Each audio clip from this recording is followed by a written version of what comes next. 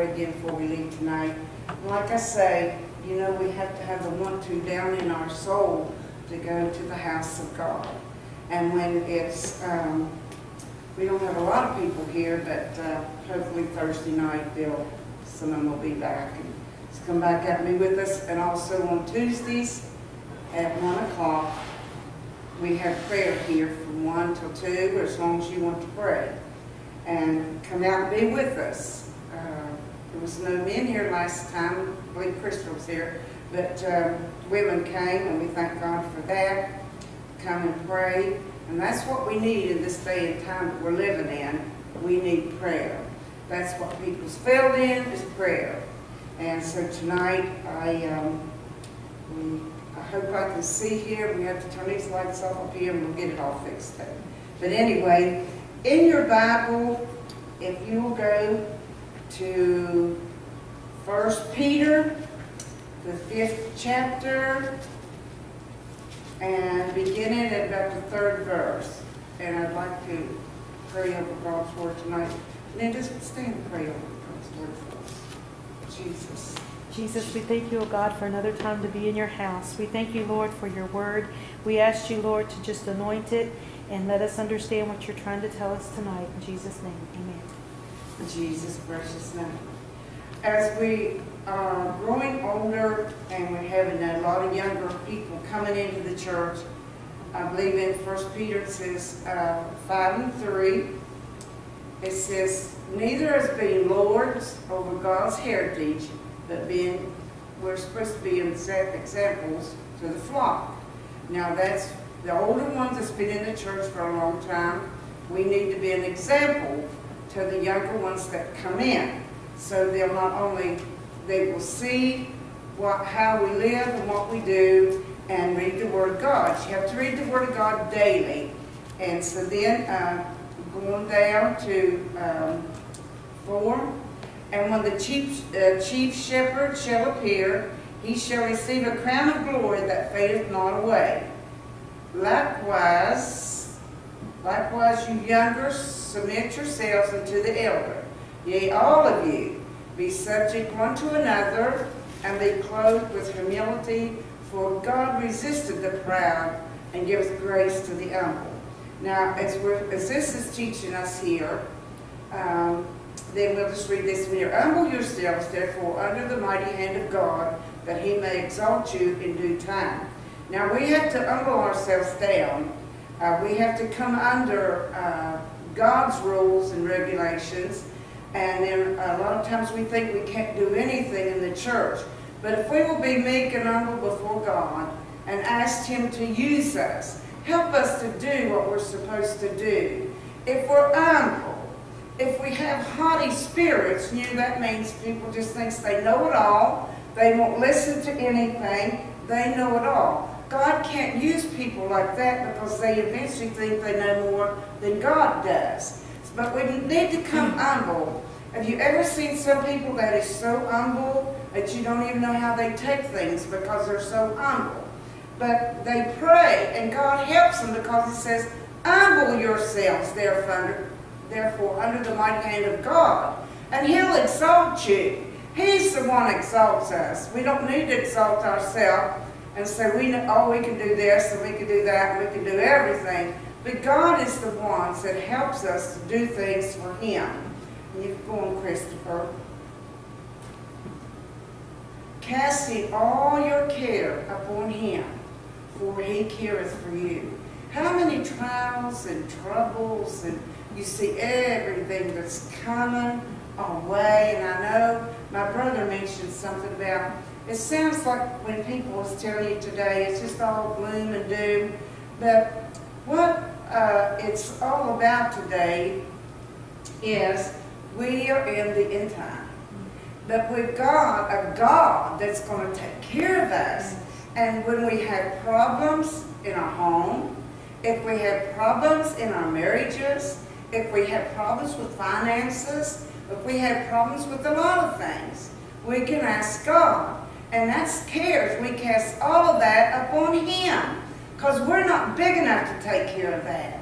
When things come, we just cannot deal with it. Sometimes we're hurt so bad that we can't deal with it.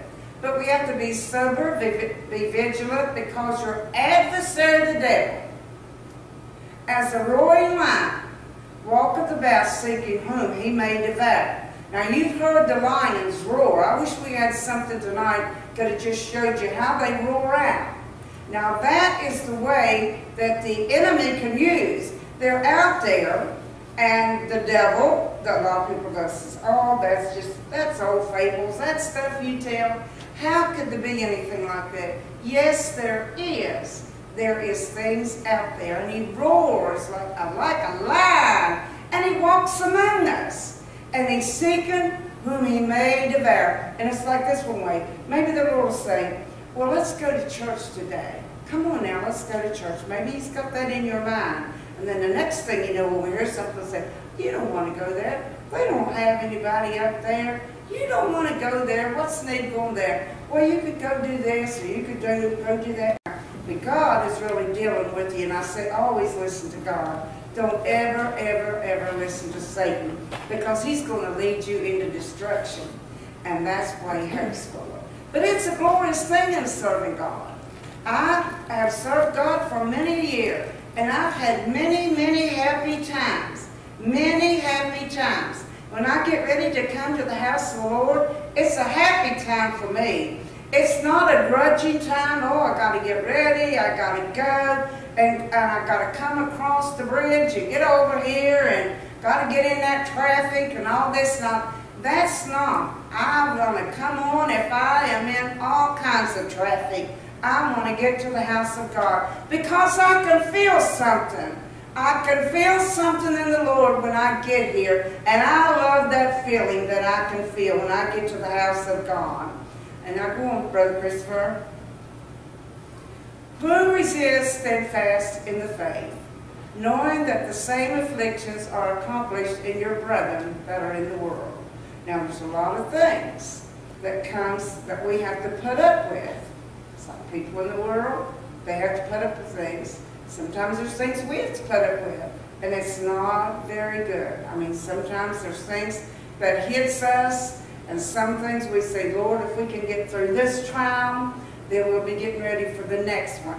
And it's not, but it's a glorious, hallelujah thing to serve God. Just to think that when you're going through something, when you don't have, I've heard a lot of the elderly saints, when they didn't even have money to pay their electric bill, they didn't have that, they just put it all in God's hands. And today we worry about that differently, but you put it in God's hands because you've got a God that's going to help you. You've got to believe Him, got to have faith in Him, that He is going to help you get through all of this, and He certainly will. And as I tell them, there's 2 times in my life that I know that I have really had faith. And faith is a great thing to have.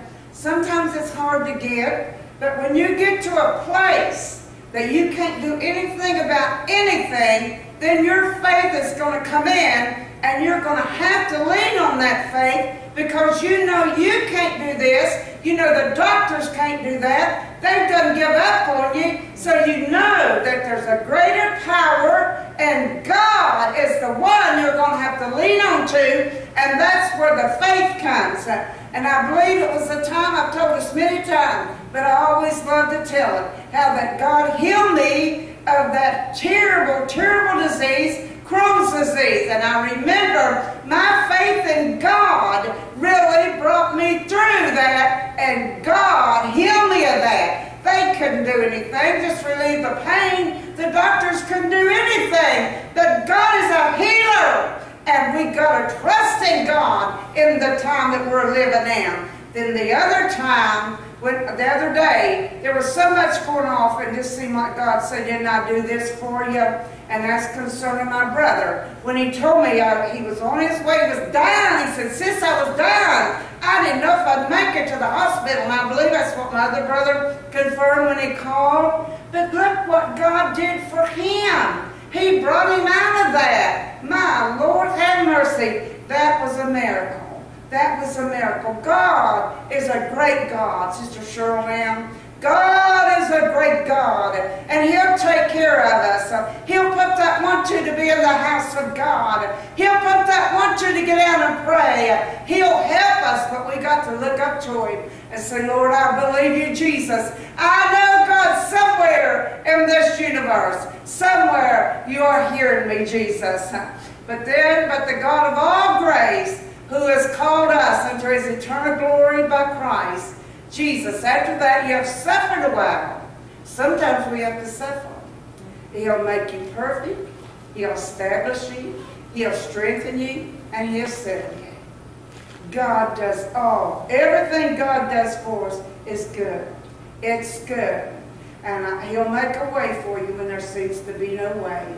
And I know God's made a way for me. Sometimes we only know by experience what all that God can do for us. If I would ask you tonight, if some of you would stand up and say, what has God really done for you? Somewhere, something in there is going to say, yeah, I can remember when God did this for me. When He helped me out of this, I wouldn't have made it without Him. But I do know that God is real. I know that God is real. But Christopher, go on if we have some more there, honey. To Him be glory and dominion forever and ever. But I think, Christopher, if we're going down to 6, do 1 Peter, I see it's 6, I believe it is 6.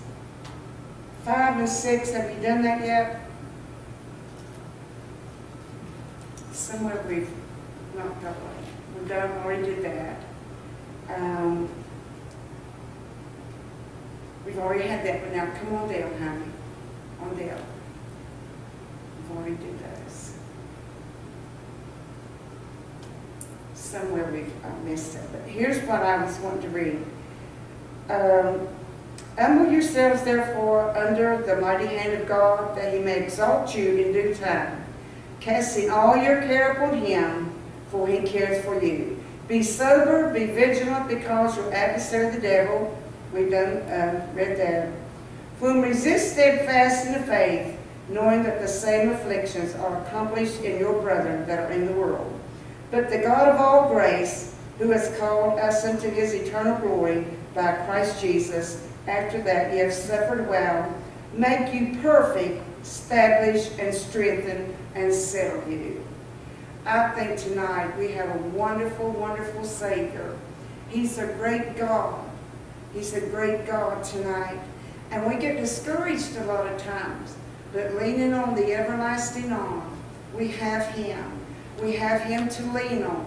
When things are really looking bad sometimes, and then God brings us through all these trials, how good it is. Hallelujah, hallelujah. We know there is a God. We know what He can do for us. And we know all we have to do is read His Word. We read His Word. And us older ones has to be examples for the younger ones as they come into the church. If they see we have a bad spirit, then some way that'll get off on them. If they see if we're loving people, have you seen people that some people doesn't have quite that sweet, humble spirit? And like Sister Linda often talks about Maisie, she had a loving, sweet spirit. Now then we had Flory was bold. She was a good woman, but she would tell you boldly. She would tell you. But Maisie was sweet. See, there's a difference. There's a difference. Some of them people are so sweet and so kind, and they wouldn't say anything to hurt you at all. Then we have some bold Christians that were they're bold. They're just bold people. They don't mean any harm, but they put it out in a bold way. So, but tonight, we have a Savior that loves you. He loves you. And in the time of trouble, He loves you. In the time when you're doing real good, He loves you.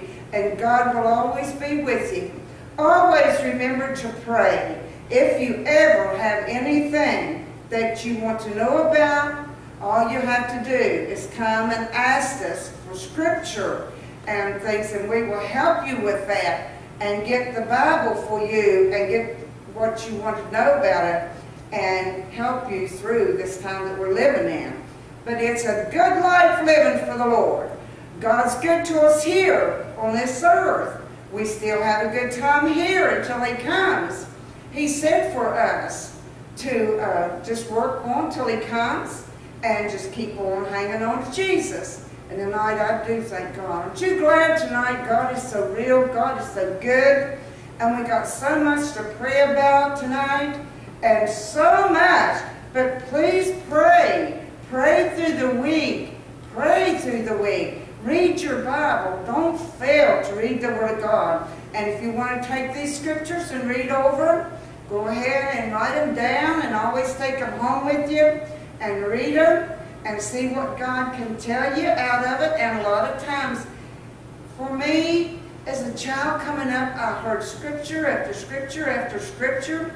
I can still today remember it, but I cannot remember exactly where the scripture and the verse is. And I think that is so awful for me, but I cannot.